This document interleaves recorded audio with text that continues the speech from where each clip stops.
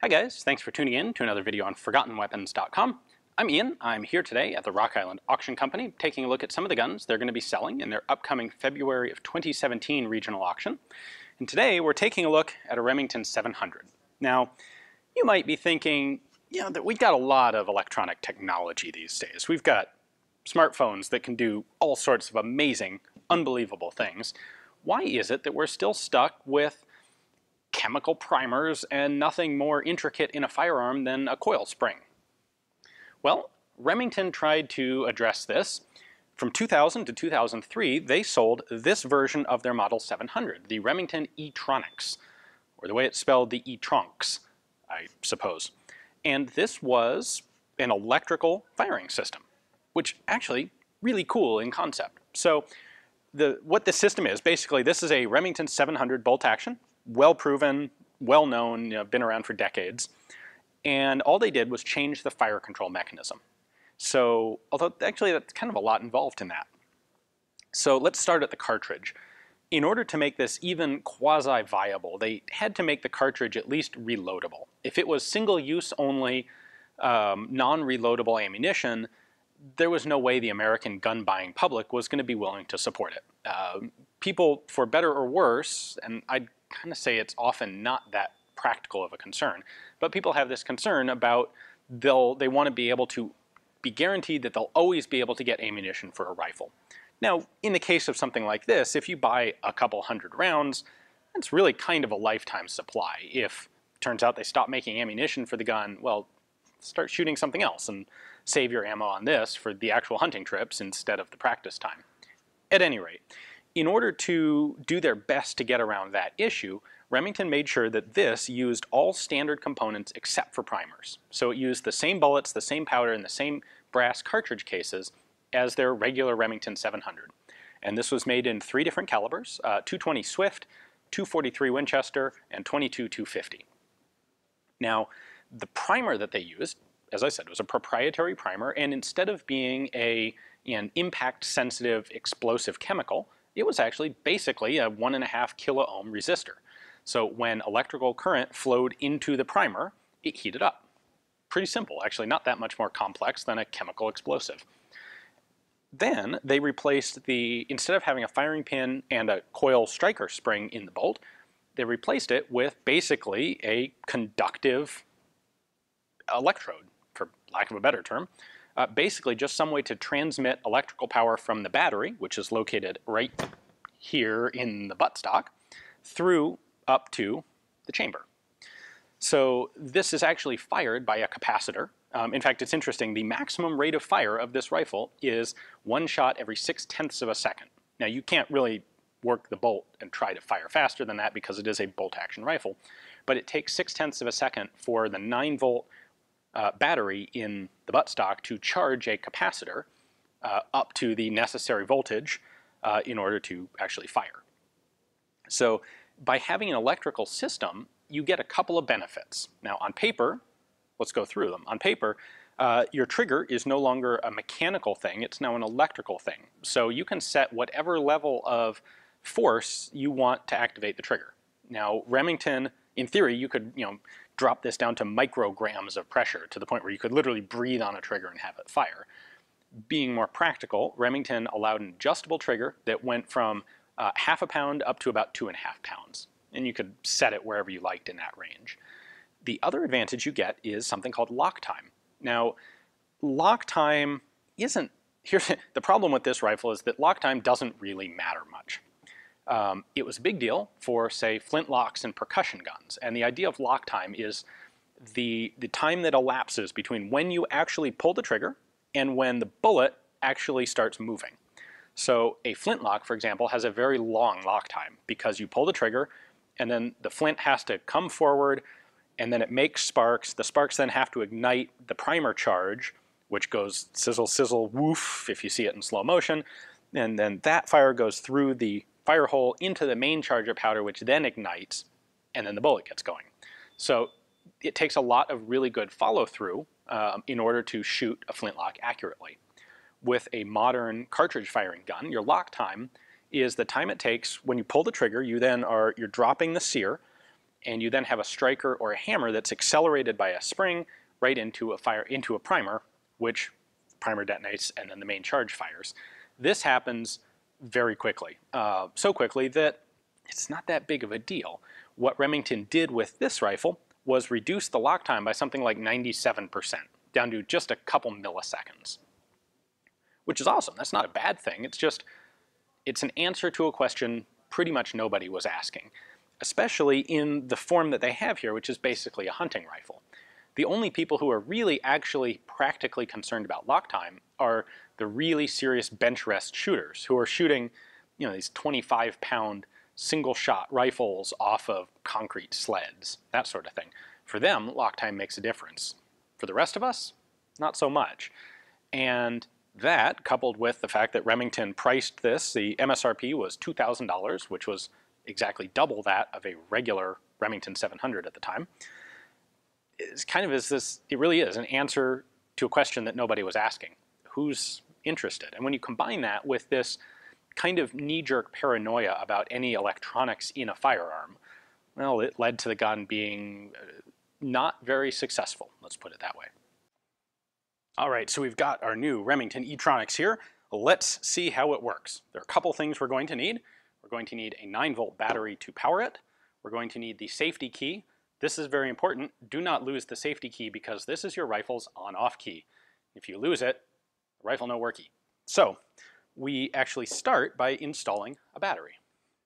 The battery goes under the butt plate. Pair of Phillips screws. There's the battery compartment. We'll take our 9-volt battery. We have negative and positive. Battery fits right in like that, and then we'll put the butt plate back on.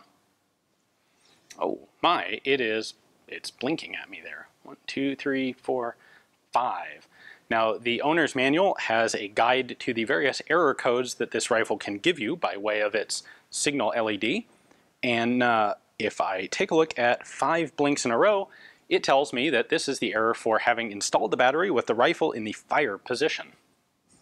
So here's our manual safety, and sure enough, it's in fire. So the fix is apparently to cycle it into safe, and then fire. No, I'm sorry, I have to turn the rifle on and then cycle it through. So here on the bottom of the pistol grip, we have a little lock, and I have my key, and I need to put that in and turn it on. And then I can cycle this to safe and back to fire, and it should stop blinking at me. Excellent. Okay, now we're ready to go. There are a couple things about this rifle that they make sense when you think about them, but you just don't expect it, because of course you're used to handling normal rifles. For example, when I unlock this, it's nice and light, there's no spring tension, and in fact I can close the bolt without any spring tension either, and it kind of feels like, when you just do that the first time, you think, oh, something must be broken in there, and then you realize there is no striker spring. So this whole cock on open versus cock on closing, you don't ever cock this rifle because it's electronic. You can see a little electrical contact right there. Another interesting little feature is the sound of the trigger. So I'm going to lean in really close and see if you can hear this. It sounds like a mouse click.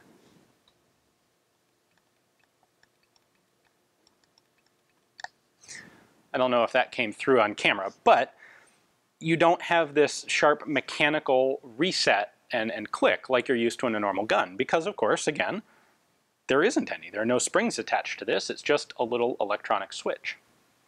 In order to remove the bolt, I have to press up this little tab and then pull the bolt out. We've got that. So we've got some gunk in the breech face there, but it looks like it has a normal firing pin. It actually doesn't. That's not a firing pin so much as it is an electrical contact. It's heavily insulated so that it doesn't discharge power out into the bolt body or the other metal parts, but only directly into the primer. And that insulating, it's a ceramic insulation, lasts about 7,500 rounds, at which point it will have basically been electrically burned off and you'll need a new firing pin. Of course, I think if you put 7,500 rounds through a normal Remington 700, you'll probably end up needing at least one replacement firing pin for that as well. Now the way this worked in practice was that the light stayed off until you had a round chambered and the safety in the fire position. And then the LED would come on, and after you fired, the LED would go off. So basically this light came on to alert you anytime you had a live round in the chamber ready to fire. All right, and then when you're done shooting, turn the rifle off, take the key out. That preserves your battery life, and go about your business. You would clean this like any normal rifle. Now, I know some people are going to ask about all sorts of various apocalyptic things. So first off, Remington did harden the electronics in this against things like heat, cold, and humidity. So they did, in fact, make this a pretty resistant, resilient firearm. You really didn't have to worry about the electronics failing on you in typical field use. Now, I know someone's going to ask, what about an EMP? Would that knock out your rifle? And the answer is, I don't know, and I don't particularly care. And I think it's kind of a preposterous situation. I can't, frankly, imagine anybody who would pay $2,000, buy a Remington EtronX, and have it be their only firearm. So in this 1 in a gazillion chance that, in fact, the Russians decide to launch an all-out nuclear war and start with an EMP strike, and then you happen to survive and you need your hunting rifle afterwards, and you only have this rifle, then I suppose EMP might be a problem. I think I am more concerned about what happens if I'm, well, struck by lightning while being attacked by a shark and a polar bear at the same time. That's probably a slightly more likely scenario, and also one in which I would need my Remington EtronX and might not be able to use it if I got struck by lightning. So, in practical terms, this thing worked just fine. It was simply a problem of being in a question, like I said, that no one was asking at the time. So the question is, why would you want this rifle today? And there are a couple reasonable answers. One is, it's a cool piece of firearms history now. Sooner or later, we will get electrically controlled firearms, and they're gonna be pretty cool. If our smartphones are any indication, by the time people figure out how to do it and are willing to do it, and yes, I admit, there are some legal issues surrounding semi-automatics with electrical firing systems and the definitions of machine guns and all that, but sooner or later, we will figure out a way around or through those problems, and when we do, electrical firearms are going to be pretty darn awesome. And at that point, this will be that cool first-generation thing that's really cool to have. Now, it's also still actually a feasible rifle. I did some browsing around online sites, places like Gunbroker, before I filmed this video, and it turns out, yeah, you can actually still get the ammunition. You're going to pay probably $1 to $2 a round, as of the beginning of 2017 when I'm filming this. You're going to pay $1 or $2 a round, which for a hunting rifle, that's really not that much different than what you're going to pay for any sort of decent soft-tipped hunting ammo in any cartridge for any normal gun. So you could, at one point, up until apparently fairly recently, you could also get the EtronX primers. They're substantially more expensive than regular primers, but you could get those in flats of 100 or cases of 1,000, and that would let you reload plenty of ammunition. So for a hunting rifle, this is still totally viable, I think. You know, you don't need to have crates and crates of ammunition socked away for the apocalypse for your electric hunting rifle. I suppose if the apocalypse happens, you can find some other gun to use instead. So I think they're pretty cool. I think they're a gun that's on their way to being forgotten now. So if you'd like to get this one, it is actually in a lot with a second Remington EtronX. Most of the guns in this regional auction are batched together in groups. If you take a look at the description text below, you'll find a link to Rock Island's catalog page for this one and its sister. Take a look at their pictures, the other guns that come in the batch, price estimate for the whole lot. And if you decide to take a swing at it yourself, you can place a bid right there on Rock Island's website or on the phone during the auction live. Thanks for watching.